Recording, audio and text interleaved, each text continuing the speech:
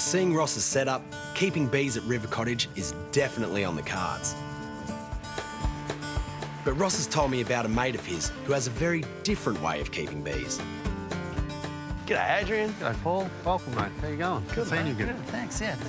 Bermagui local Adrian Iodice teaches a radical beekeeping philosophy at a land education centre called The Crossing that specialises in learning with flavour.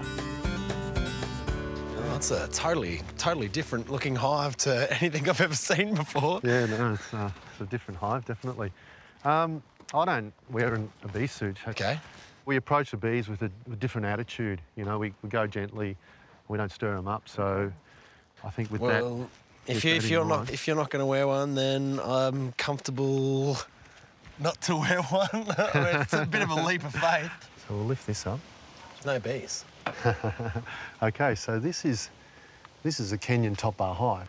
People now are coming back to this more natural, sustainable approach.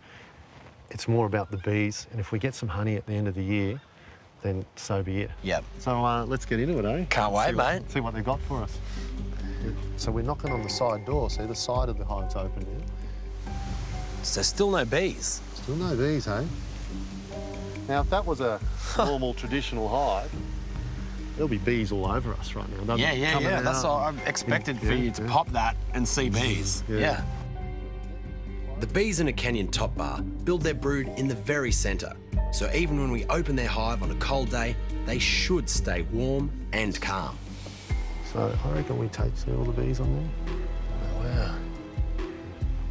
Yeah, heaps of honeycomb in there. That's a harvestable honeycomb. What do you reckon? That looks fantastic. Now we've got to get the bees off. We've got to try not to Sounds like upset it's easier said than done. Are you ready? They're going to fly. Okay.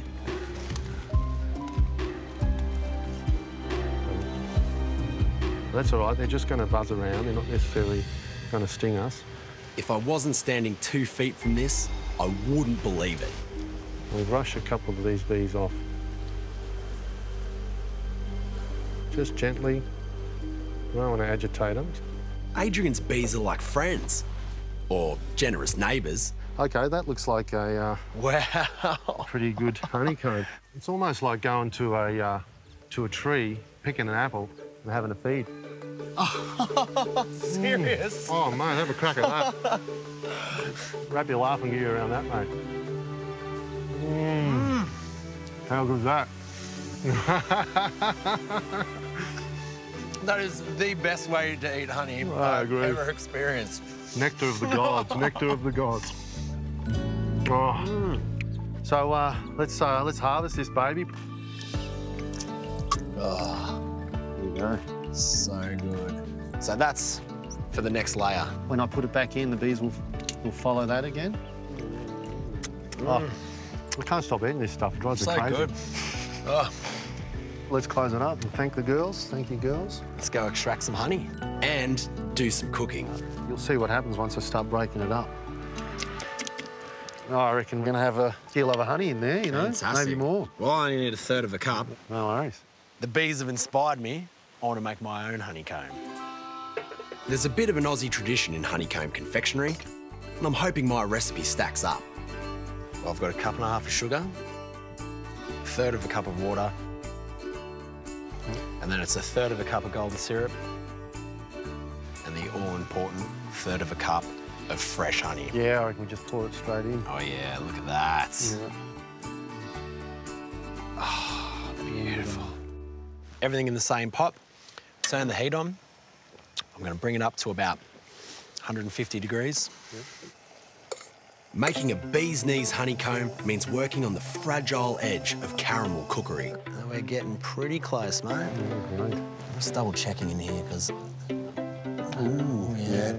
When the caramel holds together in cold water, it's time to move. Get 2 tablespoons of bicarb and then watch the magic happen.